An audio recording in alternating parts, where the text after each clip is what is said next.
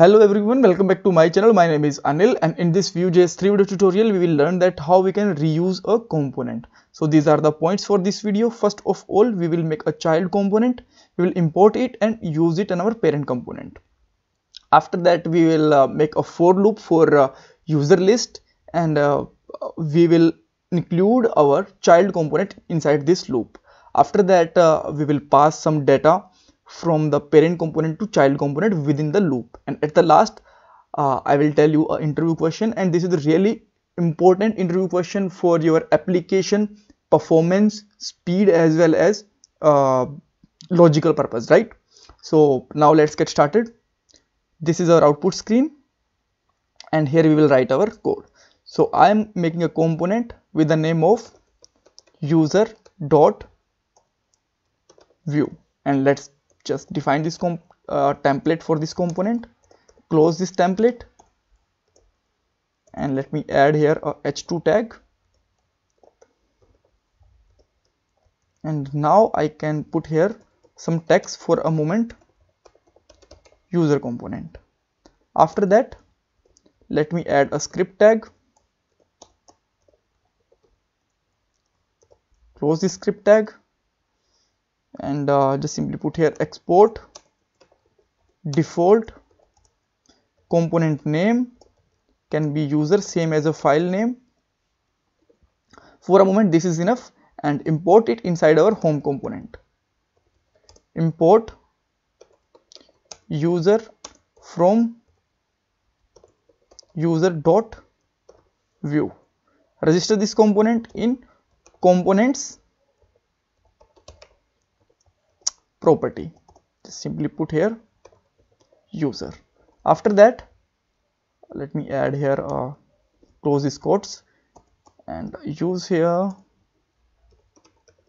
child like this. Okay, this is registered but not in use because by mistakenly I just use here child, sorry for that. And now this is working fine. Great. So now I am defining some data. Let me define a data property, which is basically a function. We can return our statement.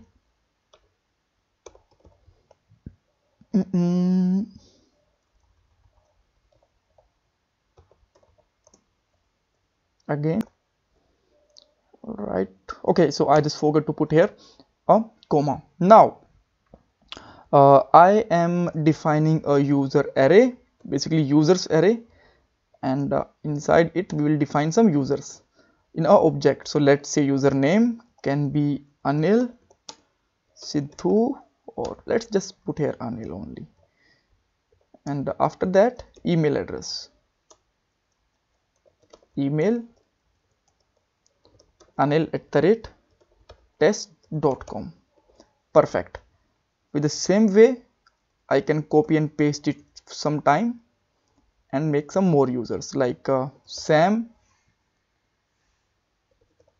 Peter @test.com, its email ID, and last one is Bruce. We can again put here email ID for Bruce. Great. Let's make it format. All right, that's fine. So let's apply a for loop on these users for a moment without our component reuse. So let me put here ul like this, and now what we can do here, let me add here a li, close this li, just put here v, that means for view, for, and let's take a item in users, and after that we also need to define here key, right? So for key we can simply define here id, but we don't have id for moment, so we can put here simply item dot name. But if we have id, then we will always recommend that use the id as a key. Great. After that let's simply put here item dot name. So let's check out the output for a moment. Now you can see that this is our users list, right? So with the same way we can also define let's say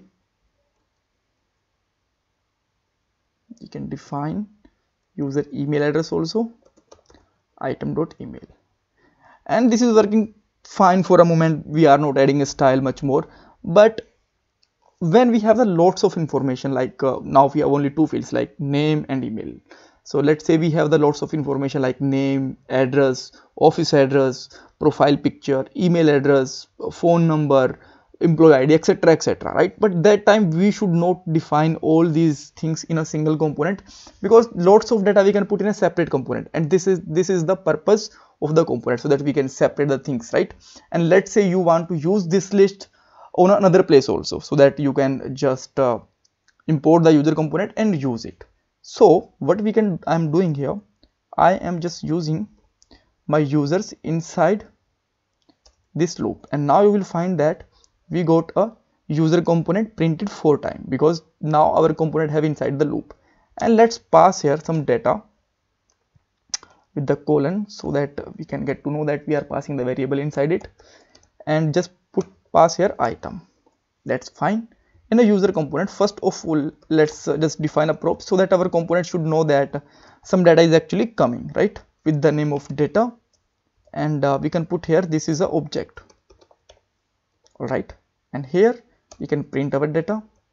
Let's say in a user component, what we can do, can simply put here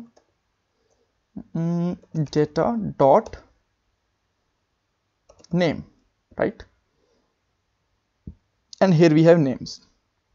The same way we can take one more thing, one more h2 tag, and put our emails. Now we have emails, but they are not looking like this is looking really bad. So let's try to add little bit style with that, right? So I am taking these both h2 tags inside a div, and let me add here a class, and let's say class name is user. Place here, and now let's define here style also, style,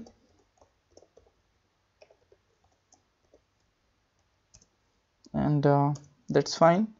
Now let's add some style with that div. So let me open users class div, background color sky blue, border bottom 1 pixel solid, padding 10 pixel, margin bottom 15 pixel. Fine. So now we can copy these things and simply add this style here, but we also need to put here dot user class like this. Great. So now let's check out the output. Working great, there is no issue. So we did all these things, but we don't get the interview question yet. So my question is that, so on a button click, I want to define a button here. So let me define it.